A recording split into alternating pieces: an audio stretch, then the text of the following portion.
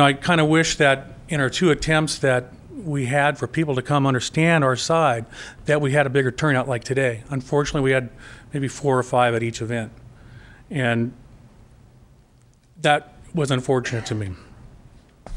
Kind of bouncing around a little bit. There will be no self-haulers at all. We don't have any intention to have self-haulers there, primarily because that's why you have a transfer station. They will go there. The material then will be hauled from there down to the facility.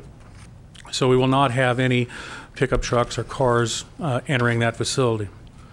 With regards to us traveling up the northern part of North State Street, I have no problem directing our trucks to go down 101 or up 101, off Lake Mendocino and up State Street. I don't have a problem at all doing that to our drivers. It's not an issue to us. And again, Pomo Lane, which was one of the biggest concerns initially, we've never opened up that gate. Someone did open it up this Saturday, and unfortunately one of our staff members did not call the sheriffs, but someone had opened up that gate, but we have never opened that gate up, and we don't intend to. Again, bouncing around, Jerry Ward is building a facility up there, and he should, as we should be able to as well. It's to our best interest as a business and to our ratepayers. But for us to haul material north at $5 a gallon just to watch it pass us going south again doesn't make much business sense. With regards to locating the facility at the transfer station, there simply is not enough room. If there was a bigger spot, if that place was on a couple more acres, we could easily have done it. It's just there is no room there. Let's see.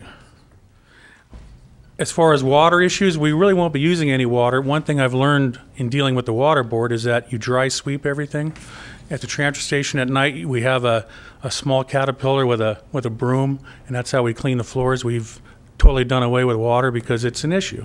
So our water consumption, I don't think there'll be any increase whatsoever.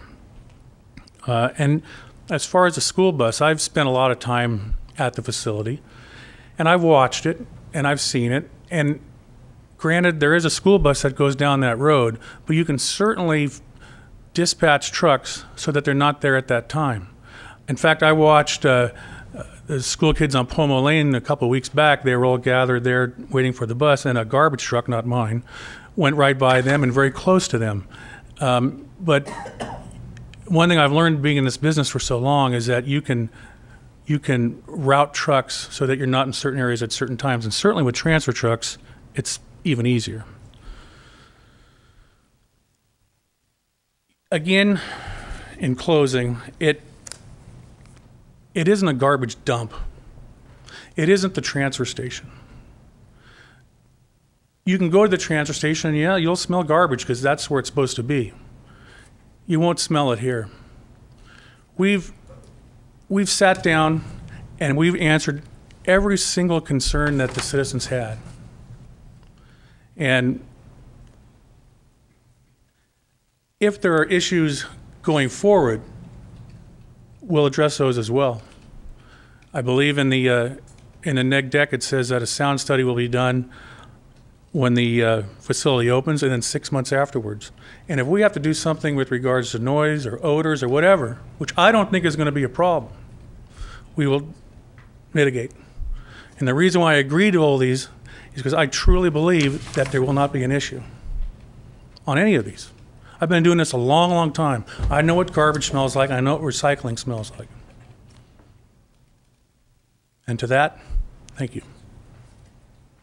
Mr. McCracken, on the applicant side, you have about 10 minutes remaining. Correct. Julie Price will be speaking. Okay. All right.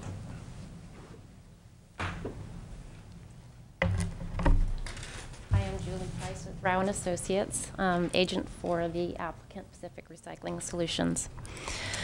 There are a number of inaccuracies. Ms. Price? Yes. As softly as you speak, you're going to have to really direct it right into the microphone. Thank you. Okay. There were a number of inaccuracies that were presented by the appellants that we'd like to clear up. It's really important to understand that this is, in fact, a clean, low-impact project.